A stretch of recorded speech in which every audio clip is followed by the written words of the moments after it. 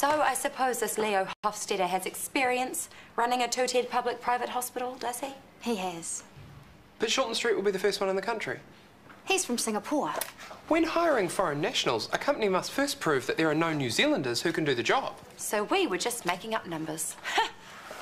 What's the bet this Leo was already on the plane last night when you called us? I'll come back. Absolutely not. Gerald and Libby were just leaving. Thank you for your time.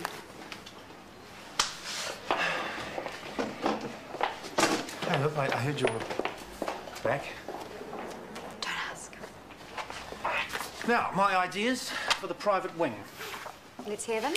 Pet idea number 1. In 2009, research showed that 70% of people would pay $1,000 to jump a family member to the top of the list for bypass surgery. If you're looking for a media strategy to announce the private service to a distracted public, Which I am. structure it around bypass surgery. It'll cut through the noise. Idea number 2, updating the patient consent procedures. What? You've worked hard on this. What'd you expect? Excuse me. Hi. Well, that sounds delicious, but I won't be able to make it. Last-minute jitters, last-minute meetings. Okay, I'll see you at home. When did you last eat? Breakfast? What are you doing? Yes, I'd like to book a table for 2, please. Somewhere quiet. We'll be working. Handbag, now. Chris Warner.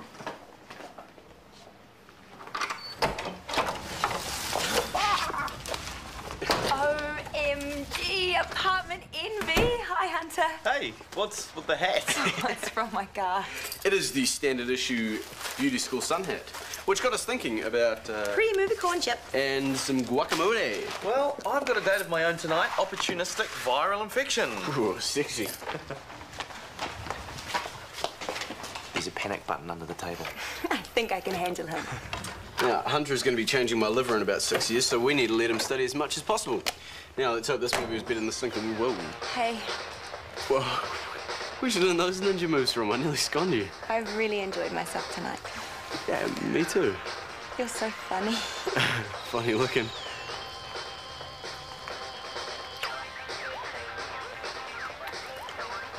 Oh. I know. Electric, huh? Oh. Are you okay? Oh, God, not tonight. What's wrong?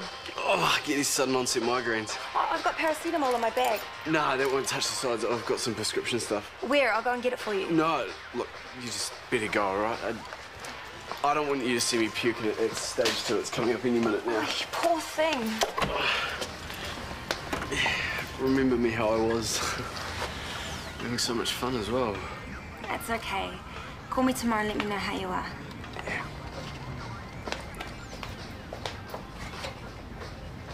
I will miss you, yes, but you need to get on a plane back to the United States and go and beg for your job back. Get your career back online. What career?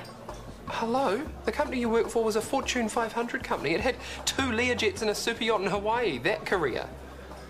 I was fired, Gerald. That's why I came back. No. What happened?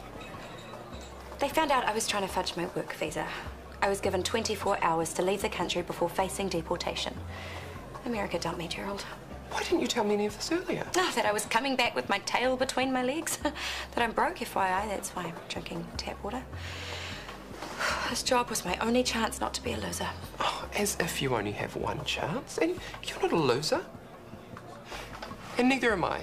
Libby, I'm not going to get anywhere by standing still. So, there will be a job coming up at Shortland Street Hospital sometime soon, and I guarantee that it'll be yours if you want it. If you say reception, I'll die. Well, it's not walking in at the top, but it's a long way from the bottom, and it will keep you off the tap water until you find something better. PA. Where are you going? Well, you know how you said you were blazing a trail for me to follow? Oh, I didn't mean that. But it's true. When you left for the States, I was so jealous, and then I just got over it. But now I'm thinking, what if I did the same? Learn from my mistakes. You will have exactly the same visa nightmare that I did. Oh, no, that's not a problem for me. Why not? Well, I was born in Guam. My parents were part of the hippie commune there to protest the military base. Guam. Guam. It's in American territory. So you have an American passport? I do. Now, don't take this the wrong way, but you know that job you had in the States? You think they've replaced you yet? So there it was, our first big father and son talk. Are you gay? And is he? Apparently not. But it did start me wondering about other members of my family. Who? Uncle Garth. It's because of him I have a love of musicals. He's a Worthington. There's no room in the water closet for him. Too many other skeletons. Oh, the water closet has several wings. How rude of me. What? Ah, don't be silly. I'll pretend I'm chivalrous.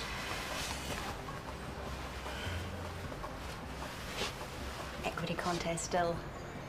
Correct.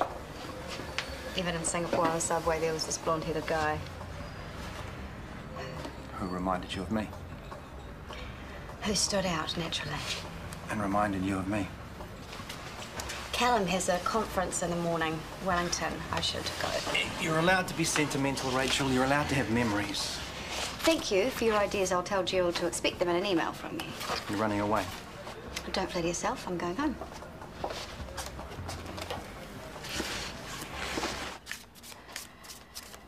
Mum, those cars are about to catch fire. Yeah, deal up. I'm ready.